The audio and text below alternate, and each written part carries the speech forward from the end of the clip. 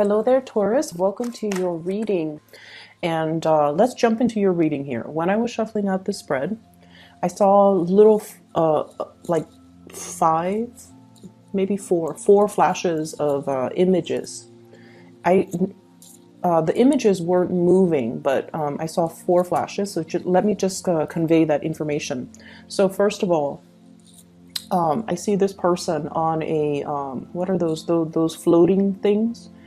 In the ocean. It's like really clear blue water, warm weather, and the sun is shining. It looks almost like a tropical paradise, but it seemed like just a picture to me. And so this person is on this flotation device, kind of sprawled out. He's wearing board shorts, and he's got like a margarita or some type of a drink in his hand. He's wearing sunglasses. He's not wearing a shirt, so he's just drifting in this really, I want to say, serene, safe place. Okay, so that screams out to me emotional safety. Emotional safety. I feel like you're in a position right now where you're free to express yourself. You feel very at ease with another person, where the water in the background, it's like feeling like you belong, feeling like whatever has happened, it doesn't matter, because you feel at ease, you feel at peace, and you feel like you belong. The second thing that I saw here is I'm seeing this flower. It's like, it looks like one of those daisy.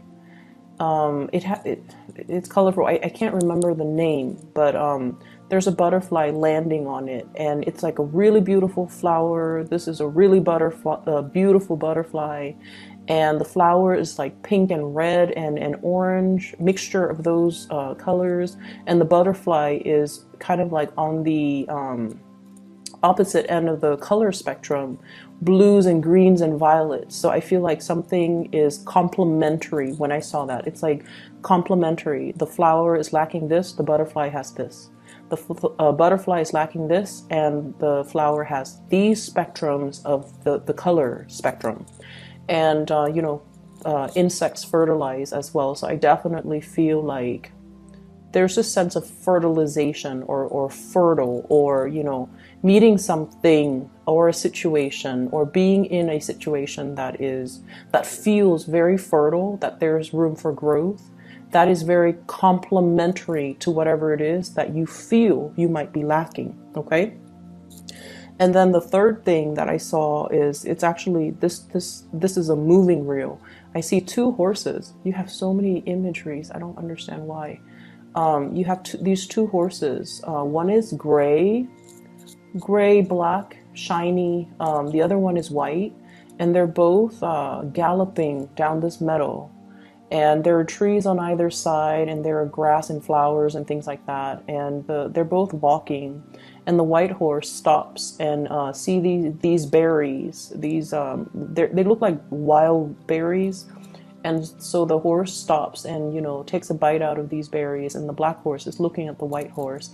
And it seems almost like they have human emotions, because I'm looking at the black horse, looking at the white horse, and the black horse has like these doe-like loving eyes towards the white horse. Okay, so that screams out to me like affection, feeling like it's almost like this, intense emotion for another person. It's not just sexual.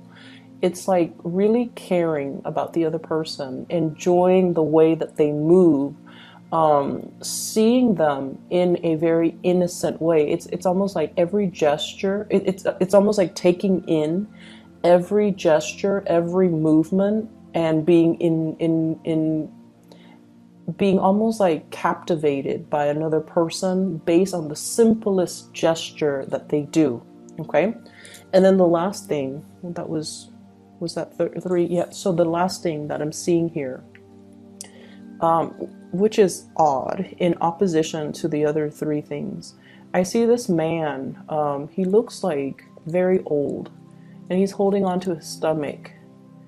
He's kind of like leaning over a little bit, and he's holding onto his stomach, and like he has stomach cramps or stomach pains.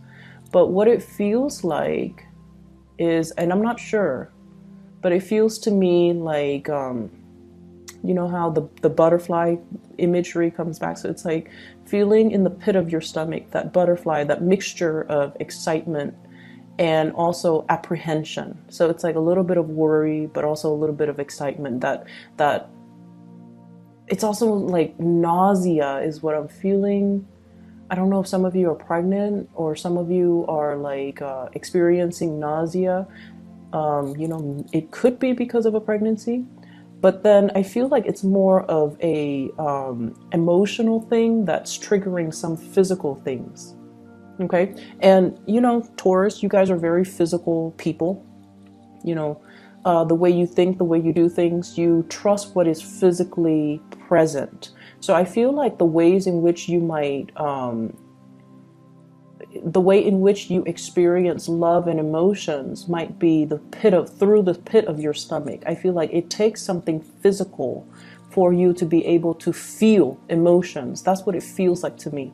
So what I'm saying is, you might, you know, like go through the motions and feel like, yes, somebody compliments me, compliments in a with the E, okay? So they're complementary to you. Not that they compliment you. They're complementary to you. They're kind of like the yin to your yang, and you just like, okay, well, that's nice. And then you find yourself looking or staring at this person a lot, and you're like, oh, I'm just, you know, fascinated by their beauty.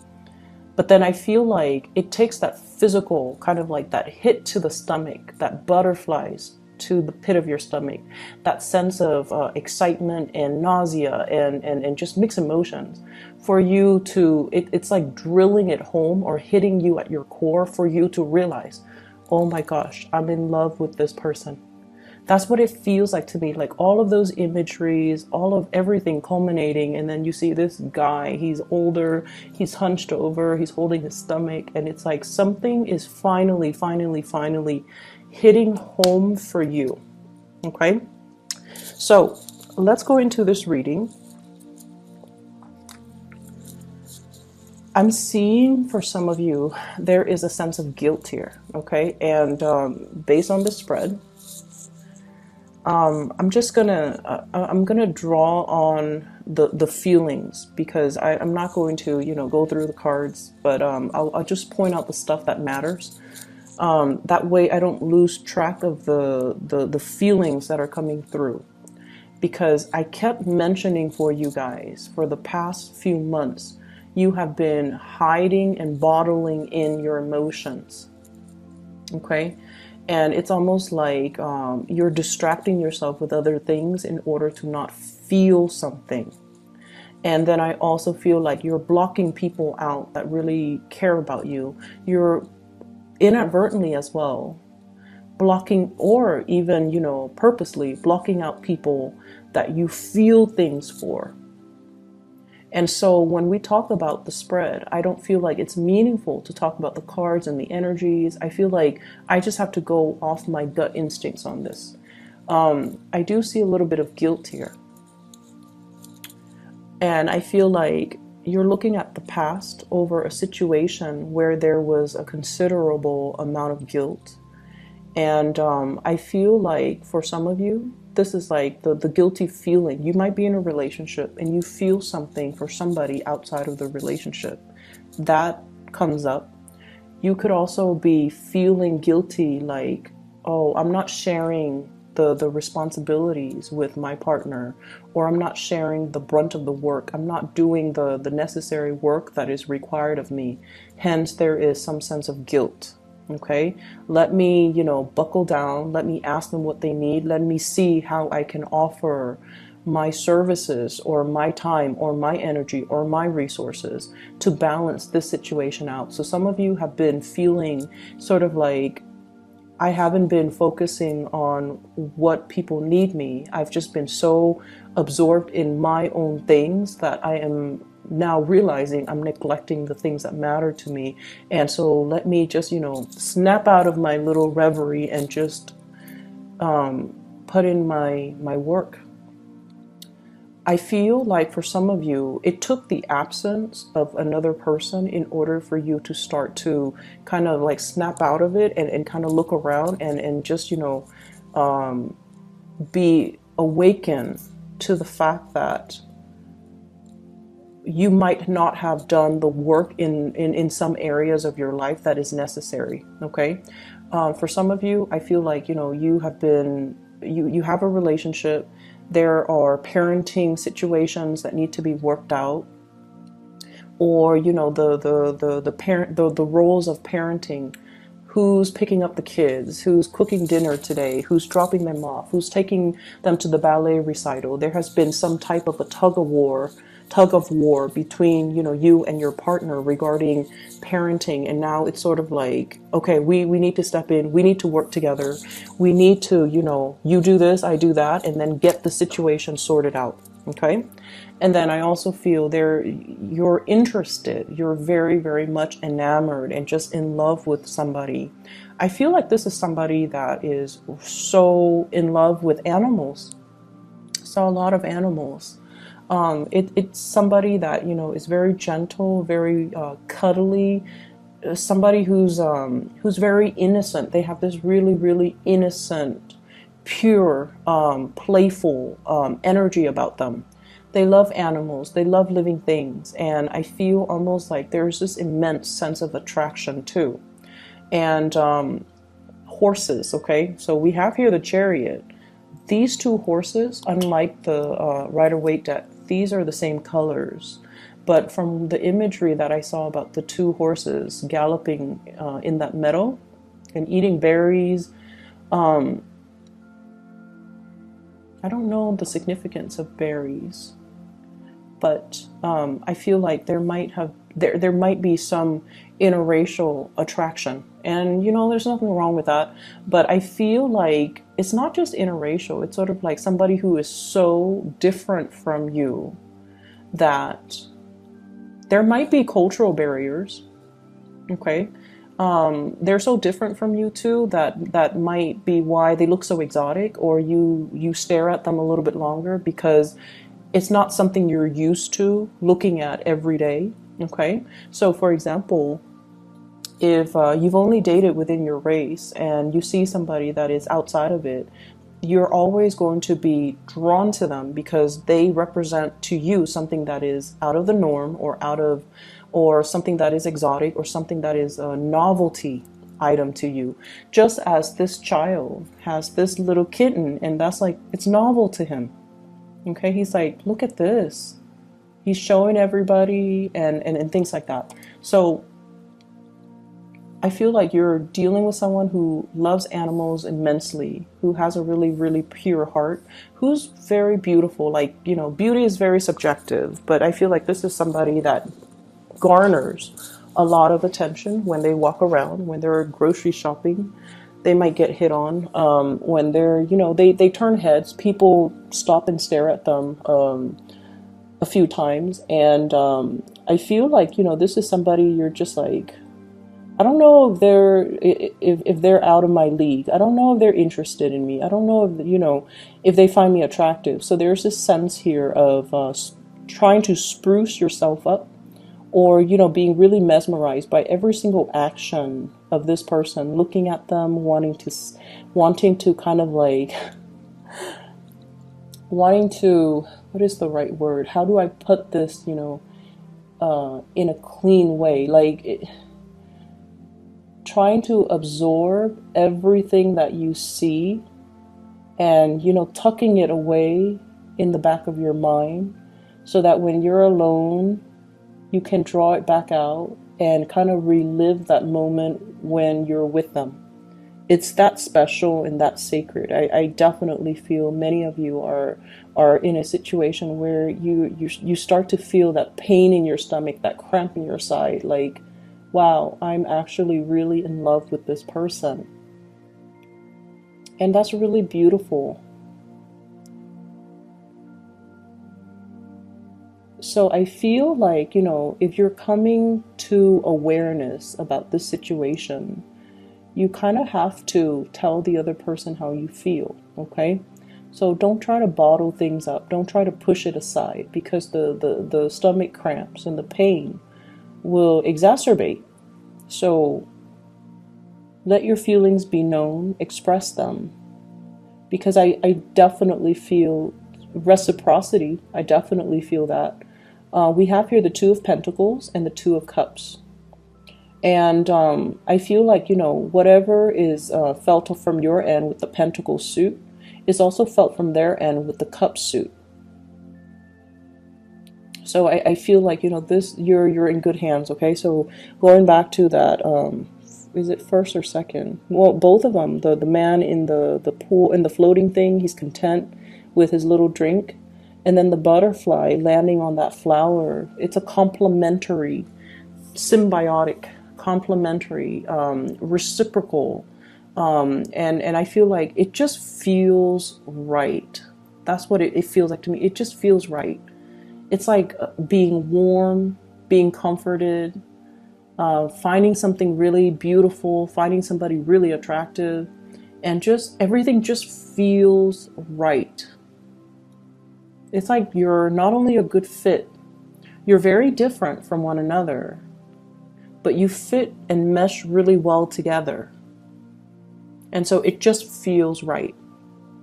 But I do definitely feel there might be third parties, there might be third parties energies here. I feel that because with this Nine of Swords, I usually associate it as guilt. Like, it wasn't me, I didn't do it. It's that guilt, that preemptive guilt that makes you say, oh, it wasn't me. It wasn't me. Okay, you're wrong. So I feel like some of you could be in a relationship and you're lusting after another person, and that's why you hold everything so tightly in, and you keep everything so tightly wound up. And that is why, you steal glances at the other person. You don't say anything because you're in a relationship, or they could be in a relationship, and you both are aware of each other's relationship status. So you look at them, and then you kind of, swirl that information, the sight of them, the smell of them, the sound of their laughter. You swirl it away in the back of your mind so that you can retrieve it later. It just feels to me like you have a love or it's not just an attraction. You have this love towards somebody, and this love, you hold it in such a sacred place. That's what it feels like to me. Everything is very delicate. Everything is very fragile. And, it's almost like dreamlike. And at any moment, this imagery could be shattered. That's what it feels like to me. Something is very, very delicate. It's like teetering. Is it teetering on the brink? Like, you can't push it too hard. You don't want it to tip over. You can't poke at it too much. You can't, let yourself enjoy the moment because you feel like the other shoe's going to drop.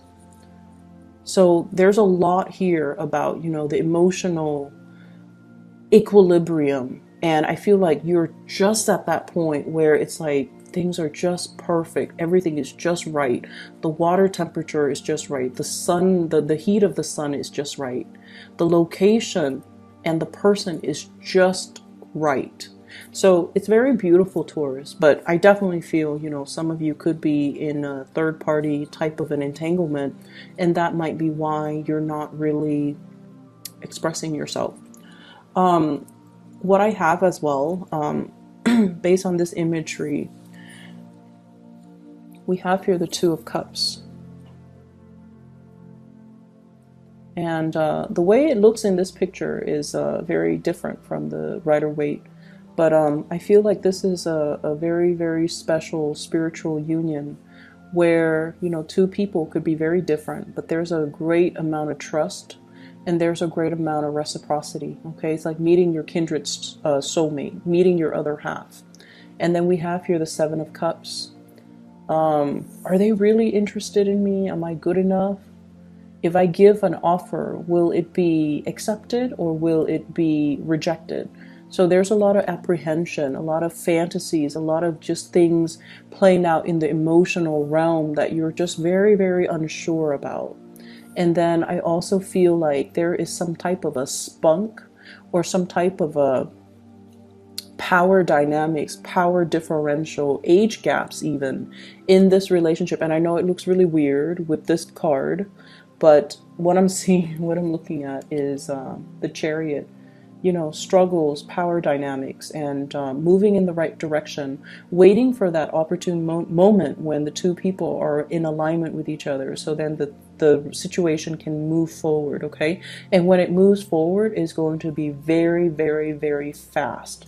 So if you're like, okay, I have to finish all these projects, I have to take this vacation. When I come back, then I'll let them know how I feel about them. And I feel like, you know, the projected time frame is going to be a lot faster than you hope, okay? I also feel like movement and travels as well. If you are thinking about this person, if they're living at a distance, there's going to be a communion coming back together. I think of this as the Last Supper. There's going to be some type of a reunion or some type of a coming together where one person is preparing their house for some type of a homecoming. Okay, so there's definitely that energy about anticipation.